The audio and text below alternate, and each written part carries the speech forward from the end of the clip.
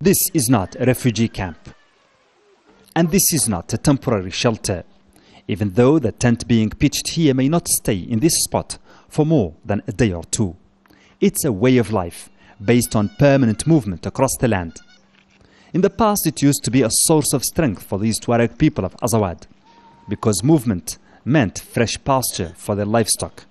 But it all began to change, they say, when colonial France made them subjects of a central state ruled from Bamako. The state of Mali never existed here, and when it was constituted, we were in total disagreement with it. The government started to kill our people and tried to liquidate us. It had nothing for us except acts of humiliation and onerous taxation. Bedouin people living like this represent more than half of the population of Azawad. This silent majority is the first victim of any absence of the state and any conflict in the area. Akli tells me about previous Tuareg rebellions against Malian governments, but he says the latest events have caused the biggest damage to his people.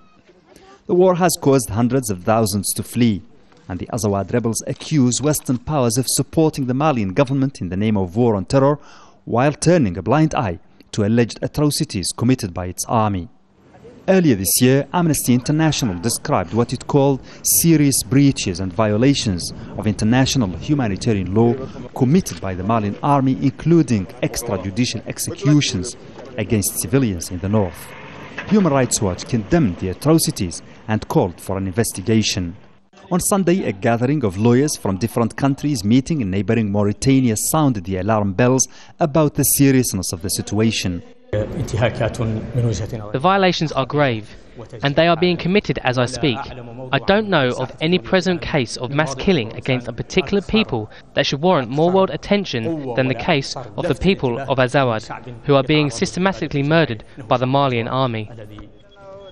Deep in the desert of Azawad, these are the remnants of a population that has been extensively displaced or sent into refugee camps out of the country.